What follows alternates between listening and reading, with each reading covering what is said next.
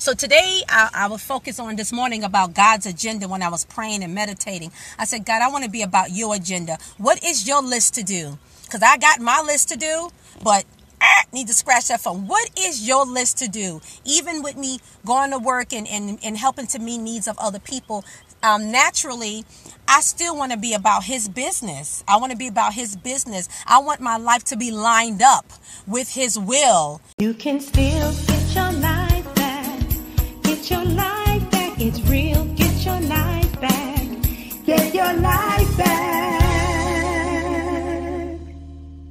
What's up, people? What's up, people? Thanks for joining in. I forget to turn off my notifications. It's almost afternoon, but good morning, everybody. Just wanted to give a quick word of inspiration and just really praying that you have a prosperous and blessed day. Thanks for joining in. That you have a prosperous and blessed day. I speak life. I speak peace. I speak the joy of the Lord.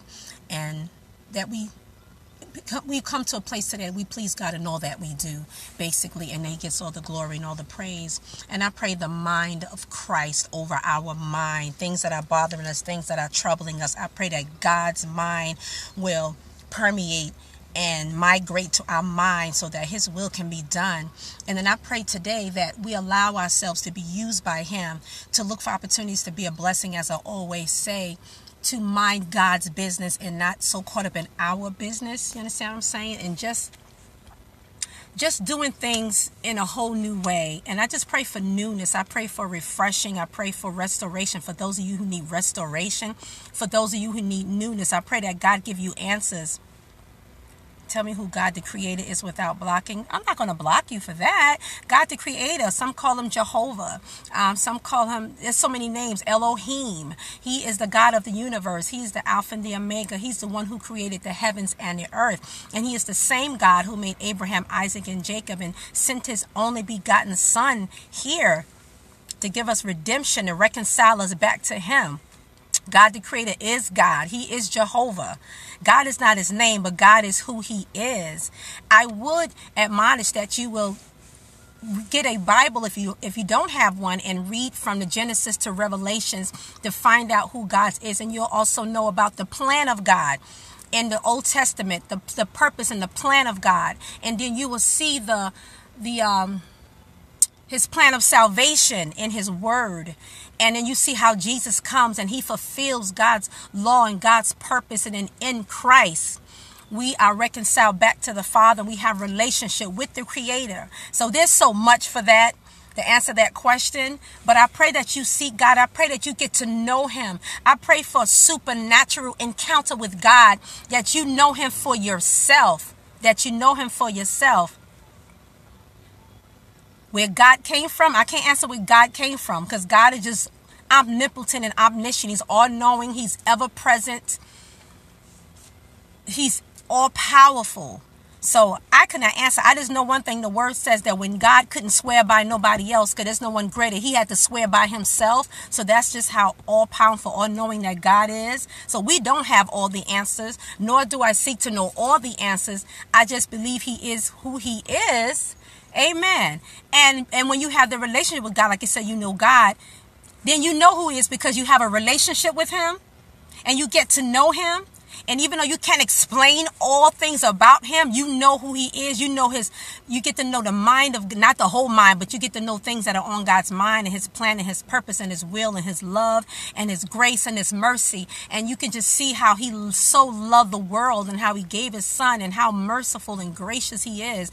And so even when you can't explain, you just know Him. You know the personality and character of God. And that's your evidence right there. Just that you know Him. That you could be, do you think that could be your own? No, I know it's not my own mind. Especially for me personally, because God revealed Himself to me at such a young age when I didn't even know His word. And one of the words that He would give me was for me not to be afraid, because I battled with some things as a child. I used to go through battles with the enemy trying to come after my life and trying to take my mind. And I remember God revealing Himself to me, the Lord, His Son. And I remember my room lighting up. And I remember Jesus saying that He will be with me to the ends of this age. you know, and all of, I didn't even know that was in his word. I said, my God. So he revealed himself to me. That's how I know who he is. That's why you have to read your word. You will understand. You have to go way back to the fall. You have to go back to when God created the heavens and earth. And you have to go back to the fall of man and read about Adam and Eve. Yes. So, and I know sometimes we forget when we go through trials and tribulations, we forget because of course you go through this grief and why God and how could you let this happen? But when we get back to our mind and we come out of that, we do understand and remember that it's the fall of man. This was not God's will for none of us to perish. He wants all of us to have eternal life. Even from the beginning, we were meant to live forever. That is the plan of God. But in his grace, he sent his son to redeem us. That's why I mentioned being reconciled back to the Father. But, so you asked a lot of theological, biblical questions. Now, we can go through that next time. If you want to email me at getyourlifeback7@gmail.com, and we can talk more about that. And we have Bible studies sometime. I have Bible study with my apostles sometimes on Wednesday nights on Blog Talk Radio. God bless you. You have a great day. God bless you. And I pray that God just continue to, I pray that God minister to you and give you a word and reveal himself to you in such a mighty, mighty way and use you for his glory, because he sure will do that. Thanks for joining in.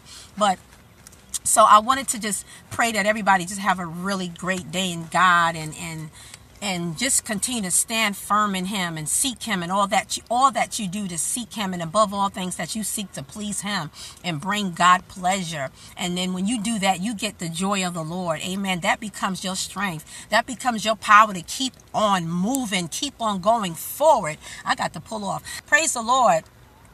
Yes, it can be challenging. It sure can. But you know, and it's so funny because I just said when I came on, let's open up ourselves to let God use us to be a blessing to others, to minister to others, to give a word of encouragement and empowerment. And right then and there, it came a test. So I thank God for that.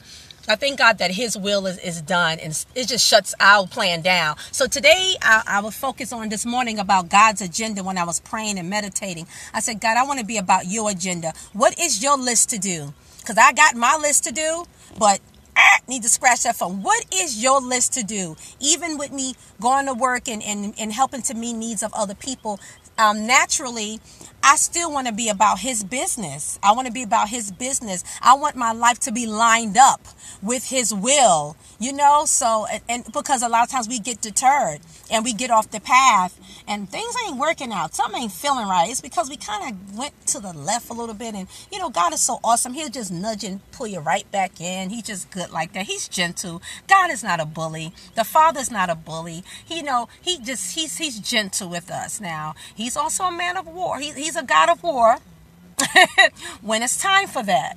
But he's gentle. So, but anyway, thanks for joining in. Hope you have a good day. I got to get out of here because I'm running late. But thanks for joining in. Talk to you again. Blessings.